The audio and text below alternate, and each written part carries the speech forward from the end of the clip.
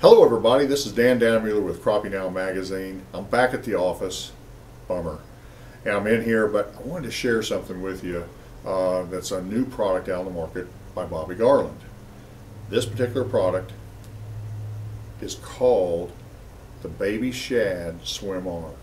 This Garland swimr is a cool bait.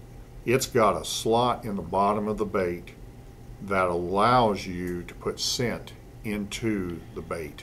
It will hold it longer, and it can be used on any one of your trolling and along with your jigging poles. Additionally, there is a slot on the side of the bait that you can put scent into the slots.